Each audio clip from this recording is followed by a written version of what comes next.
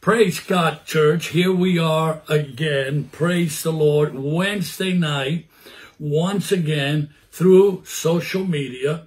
And that's okay because we know that the Holy Spirit will help us, will take this word, will take our fellowship and our communion, and will transmit it to every one of our hearts. You out there and us over here as we bring you this message, this word today.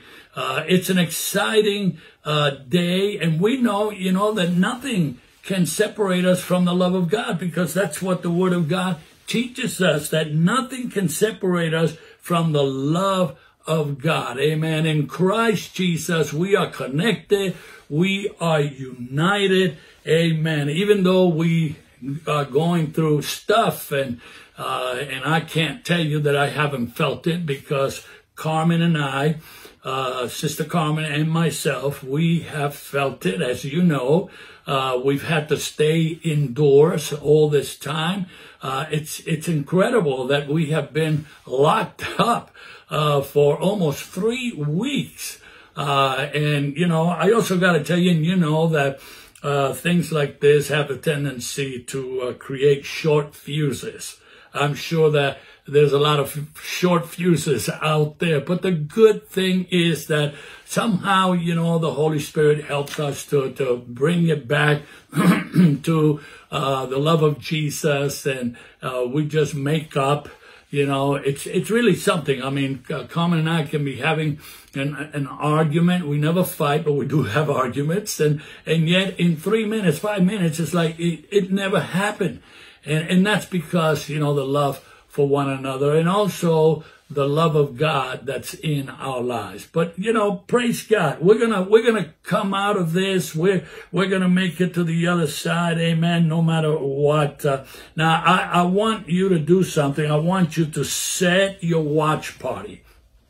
So I want you to get with that right now, and set your watch party, and call some people, tag some people, and also, most important, gather your family wherever you are. And I hope you are taking time, set time to be a part of this service, even though it's online, but also to receive the word. Amen. Because we know God is going to speak to us, and the word of God will minister to us and strengthen us. And that's what we need today. We need to hear from above. Amen. We're hearing a lot from the earth, but we need to hear a lot from our Lord Jesus. There's an old song, and Carmen and I were singing it the other day. We've come this far by faith.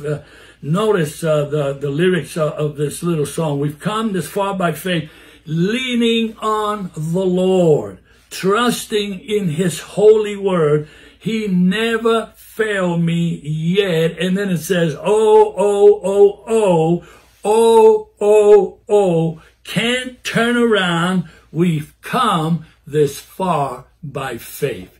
And it's amazing how a little song like that, an old little song like that, can suddenly become new, can suddenly be a new thing in our lives. And I have this insight from God that a lot of things that we thought at one time were old are going to start coming back. Remember that old song, "Give Me That Old Time Religion"? Well, let me tell you something. We're going to get old time religion. I don't mean just religion, like some people, think of religion. No, I'm talking about real faith. I'm talking about a real experience. I'm talking about real communion and fellowship with Jesus, and also real prayer.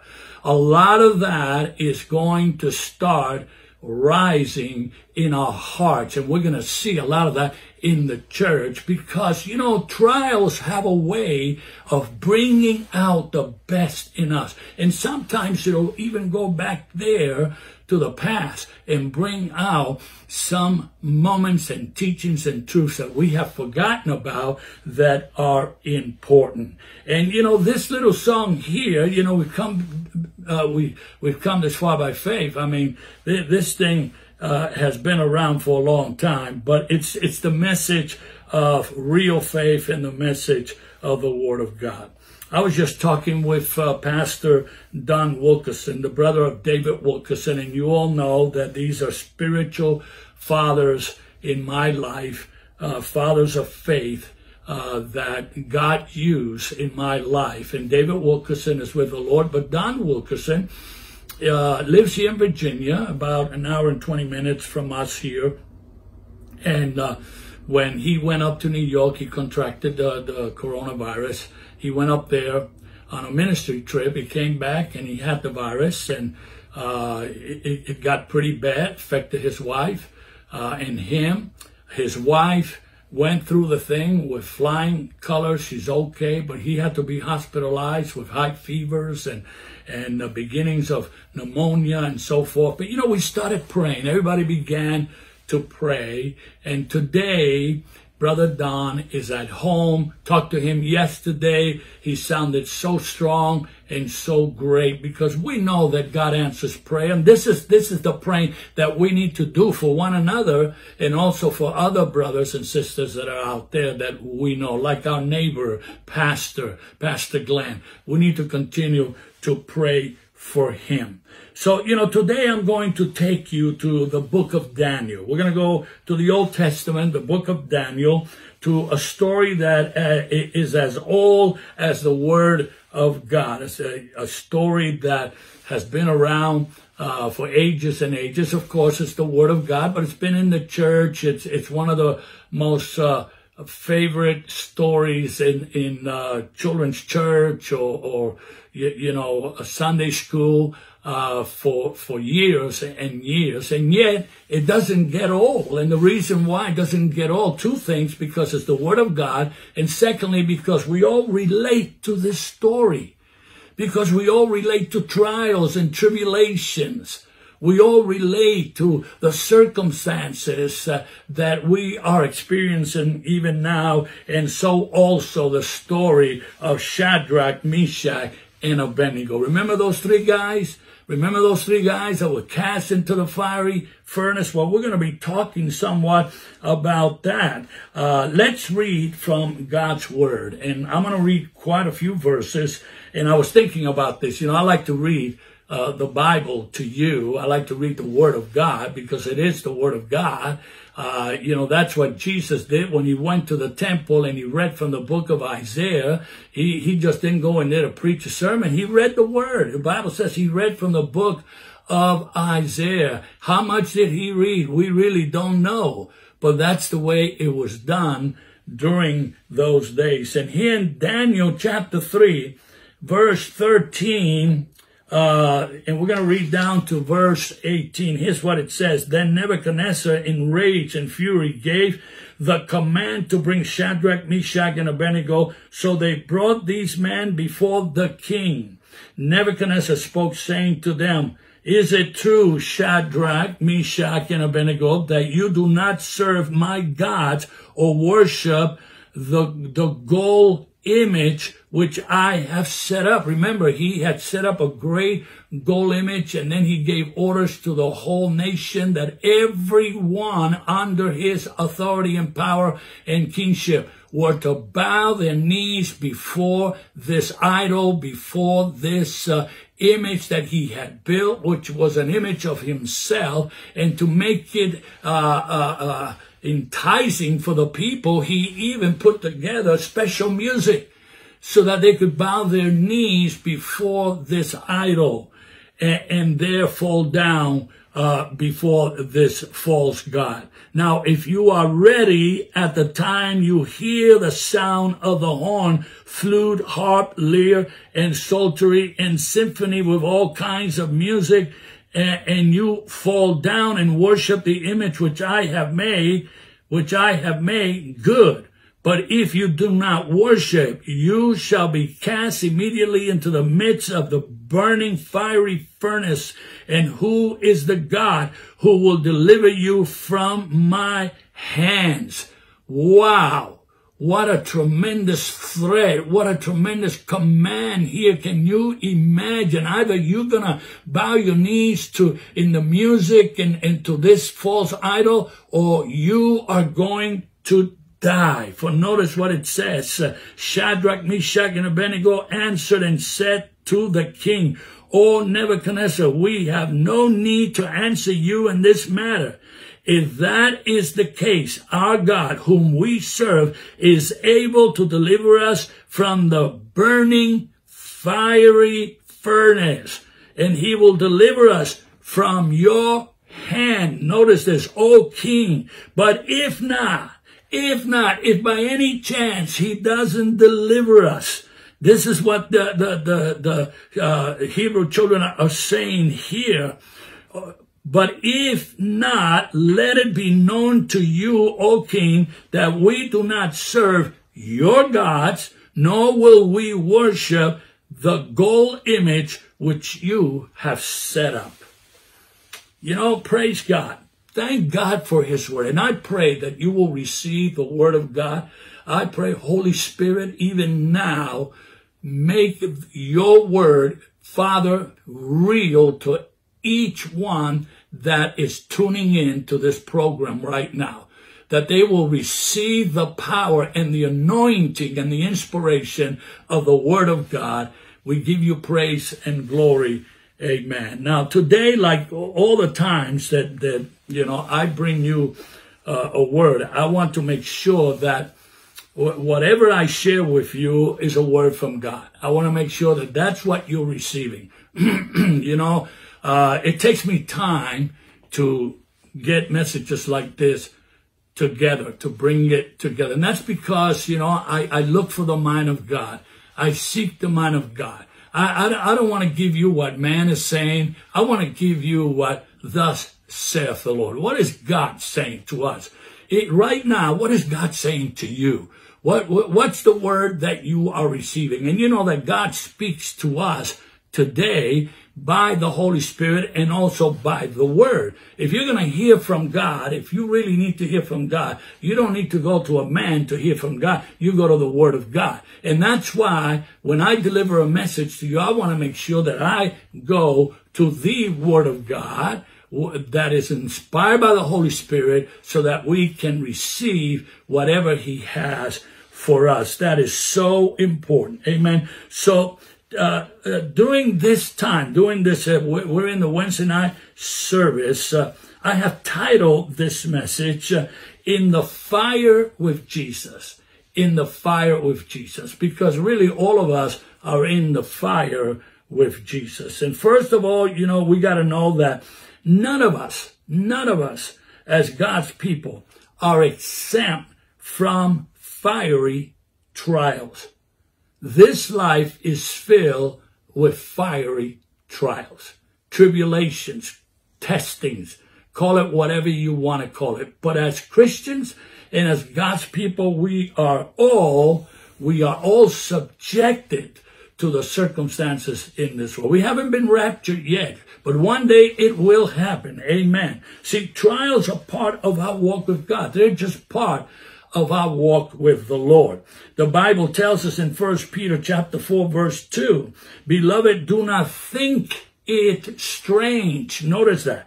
Do not think it strange concerning the fiery trial, which is to try you, test you, as though some strange thing, notice, some strange thing happened to you. Don't pretend.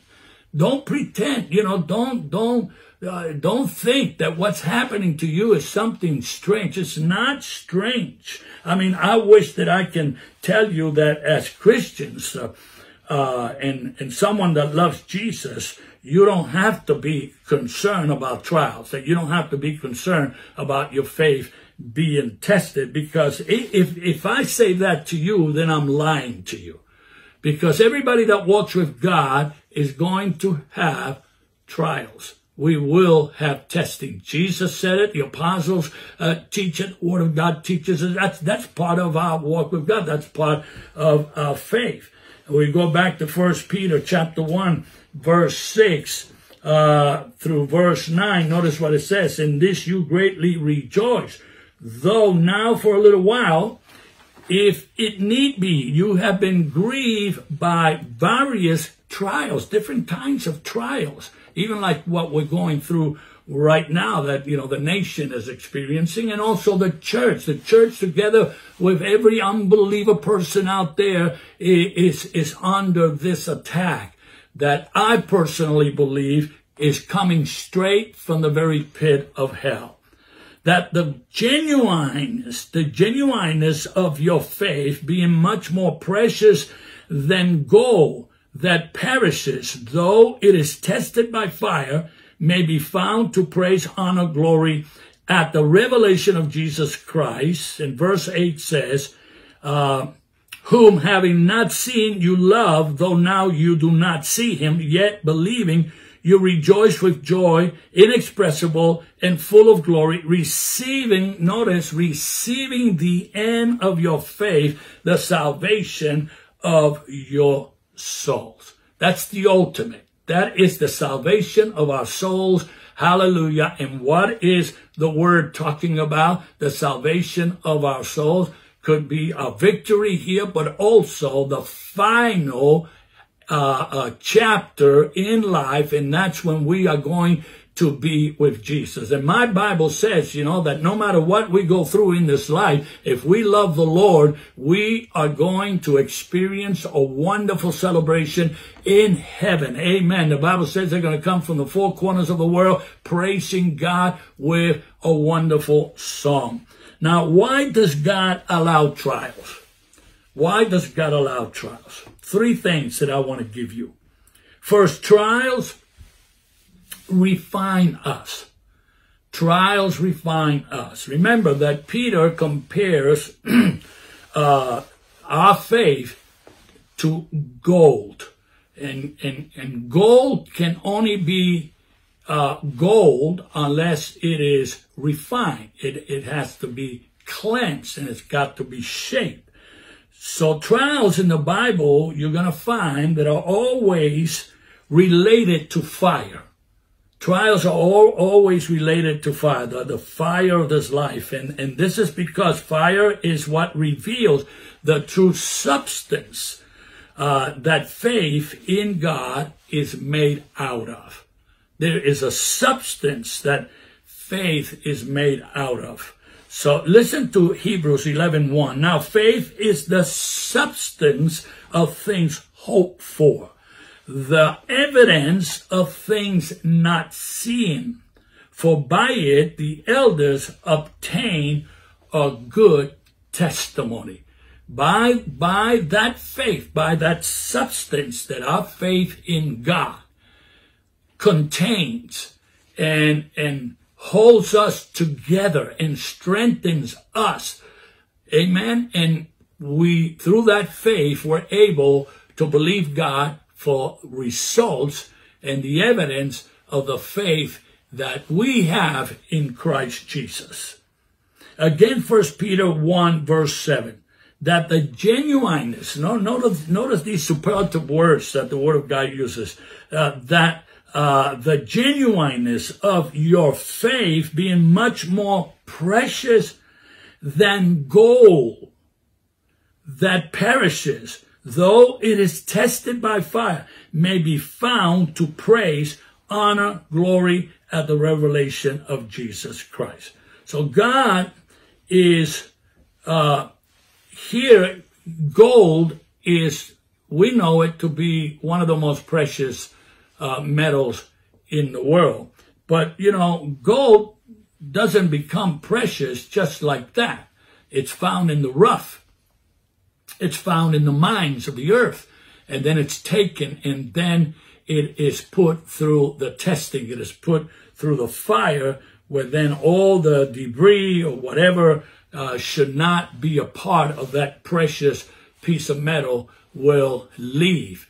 And it will just disintegrate, so that gold can become precious, and it can become what God intended for that to be. And it's the same thing with our lives.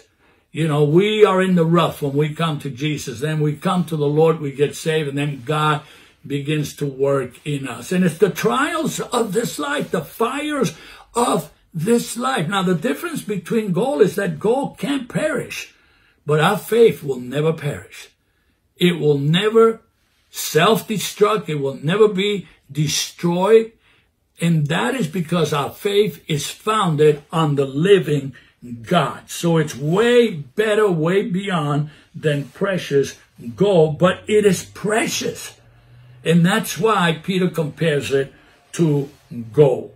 The second reason why God allows trials to come is to cause your faith to reach into, and I want you to listen to this very carefully, cause your faith to reach into the revelation of the unseen work of God in us and through us. Because whatever God does in us, He is going to manifest it. It's going to be manifested openly, and other people will be able to rejoice and be a part of the work that God is doing in your life. And I'm sure that as we have been facing this trial with the coronavirus, it has caused the church to pray like never before. As a matter of fact, I know for a fact that you've been praying like never before. I've been talking to people on the phone. It's amazing the fellowship we have. It's amazing the things that are coming out, the conversations that we are having. That if it would not be for what is happening now, not that we desire this, but you know, my Bible tells me that all things work together for them that love God. In the middle of trial, in the middle of the fire, God is going to bring out that precious gold. God's going to bring out that precious value out of us, amen. And we're going to be speaking things that we never thought we would be talking. And also we would be praying like we have never prayed before, and we are going to be receiving revelation, because what happens when the pressure takes place, we receive the revelations of the work of the Holy Spirit in our lives so that we can pass it on to others. Again, we go back to Peter. 1 Peter chapter 1, verse 8 and 9 says, whom having not seen you love, though now you do not see him, yet believing you rejoice with joy inexpressible and full of glory, receiving the end of your faith, the salvation of your soul. Now, I'm reading that again and again because I want you to really catch it. You see, how can you have joy when you're being tried? How can you have joy when let's say this virus, God forbid, any of us are attacked by this thing? How can we rejoice in the middle of that? How can Christians who are going through this stuff right now still rejoice? Because that's what the Bible says. Who having not seen you love. You still love God no matter what. In your trial, you love God. Though now you do not see him, yet believing you rejoice with joy inexpressible and full of glory, receiving the end of your faith. Because what you are going through right now is going to turn into something great and something wonderful to the glory of God. Listen, when Jesus was at Gethsemane, and we all know that this is Holy Week, and we are celebrating Gethsemane. We are celebrating the Last Supper. We're celebrating the cross of Jesus and what Jesus did for us on that cross. But, you know, the Bible tells us that when Jesus was at Gethsemane praying, the Bible says he sweated drops of blood. He sweated drops of blood. That's how much the pressure was upon our Lord Jesus. Tremendous, hard pressure. Because Jesus was seeing, looking into the spirit world, he was seeing what he was going to suffer, what he was going to go through, but yet he was also looking at you and me, because it says, looking unto Jesus, the author and the finisher of our faith, Hebrews 12:2, who for the joy that was set before him endured the cross, despising the shame, and is sat down at the right hand of the throne of God. And then third third reason why God allows fiery trials is to make you a better godly person. So James says, my brethren, James chapter 1, verse 2, it says, my brethren, count it all joy when you fall into various trials, knowing that the testing of your faith produces, notice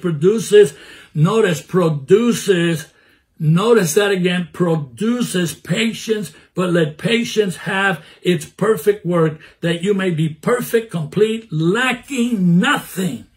Hallelujah. This is what a trial produces in the life of the believer. Now, to the world, to the ungodly and the unbelieving world, they can't see this. They will go through the trial, they will go through the suffering, and they want to take their lives, and they want to go out and do crazy stuff. They just give up, throw the towel in. That's because they don't have this revelation of God's word to them that love Jesus, to them that are in the Lord. This is what takes place in our lives. So in conclusion, as we get a little deeper here into the fiery trials of our lives, you see, when believers face trials, you're never alone. Believers are never alone. God always makes a way to overcome. Here's what the Bible says, Isaiah 41:10. Fear not, for I am with you. Be not dismayed, for I am your God. I will strengthen you. Yes, I will help you. I will uphold you with my righteous hand. Wow. You know, right now, a lot of people are worrying, anxious, full of fear. The Bible says that God's not giving us a spirit of fear, but a spirit of love, power, a spirit of a sound mind. Amen. In the Lord Jesus Christ. You see, faith in God says God will take care of his own. God will always be with his own. He will always be with his people. You know, Jesus told his disciples, go preach the gospel. I will be with you always. Always God will be with us. Amen. And that's because we have something the world does not have. We have a holy faith. I can say we have a perfect faith, an indestructible faith in the Lord Jesus Christ, so that when we pray, we know that we can pray with power. This is why James writes to the church, and one of the things that James tells the church when the church prays is to pray building up your most holy faith. Building up your most holy faith. And that holy faith is perfect faith. That's the faith that not only gets you safe, but it's the faith that holds you together. It's the faith that walks with you. You know, when Paul says, I don't walk by sight, I walk by faith. You know, trusting in the living God. Amen. That's the faith that you hold on to no matter what. That was the faith of the three Hebrew children when they were cast into that fiery furnace. Shadrach, Meshach, and Abednego. Listen to what the word of God says. And I'm almost finished here. Daniel chapter 3 verse 24 and 25 says, then King Nebuchadnezzar was astonished, and he rose in haste and spoke, saying to his counselors, did we not cast 3 men bound in the midst of the fire? They answered and said to the king, true, O king. Look, he answered. I want you to see something here. I see 4 men loose walking in the midst of the fire, and they're not hurt. And the form of the 4th is like the Son of God. Wow. What a tremendous impact this was, not only to the king, but also to his entire kingdom. Remember that the king gave orders. Okay, you don't want to bow before me. You don't want to be like everybody else. Then I'm going to cast you into this fiery furnace, and I'm going to make it 7 times worse. And the Bible says that even some of the men that bound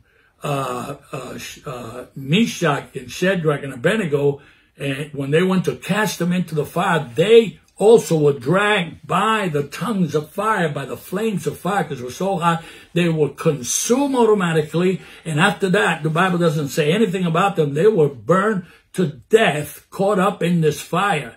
But the 3 young men that were cast in the fire, the Bible says that they were in the fire, and in the midst of the fire, there was also the Son of Man, who is Jesus, and he was dancing with them in that very fire that killed all of those other men. Why was that? Because Meshach and Shadrach and Abednego had this holy faith. They were walking in the fire with Jesus. And really, that is our safety. That is our assurance. That is our security. Amen. You know, the Bible says that God has given every man a measure of faith. But not every man builds up their faith. Not everybody builds up their faith. When you build up your faith, then you bring it to that level of your most holy faith. And that's the faith that we're called to stand on. Amen. As we are in the fire with Jesus, as we face the coming days as the body of Christ, but also individually. That's the faith that Carmen and I are standing on. Amen. We're not standing on nothing else but that holy faith. That's my faith in the Lord Jesus. When I get up in the morning, that's the faith that brings me to the reality of the presence of God, that I am in the presence of God. Amen. As I walk throughout the day and I hear all the bad news, or I'm filling my ears also with the word of God, because that's the faith that keeps me strong. Amen. And stable and full of joy to serve God no matter what the world is going through. So I pray that you will ask the Lord to help you build up this faith. And how do you build it up? You build it up by going to the Word of God. Go to the Word of God. Read the Bible. Listen, you got plenty of time on hand right now. Read the Word. And then pray and ask God to make that Word a reality in your life. And then learn how to praise God for that faith in your life. To thank Him for His goodness and His faithfulness in your life. Well, God bless you, and I hope that you have received something from this word as you have opened your heart. I want to pray for you right now. I want to pray that God will bless you and just draw you closer to Jesus in this time, in this season of testing. Father, I pray for my brothers, my sisters. I pray for the New Life Outreach family, Lord, that you will draw them closer to you, Father, as you draw close to them in Jesus' name. Amen. Don't forget, this Sunday, we are going to have Easter celebration, drive-in style, like we did last Sunday, and we're going to have a great time. See you there. God bless you.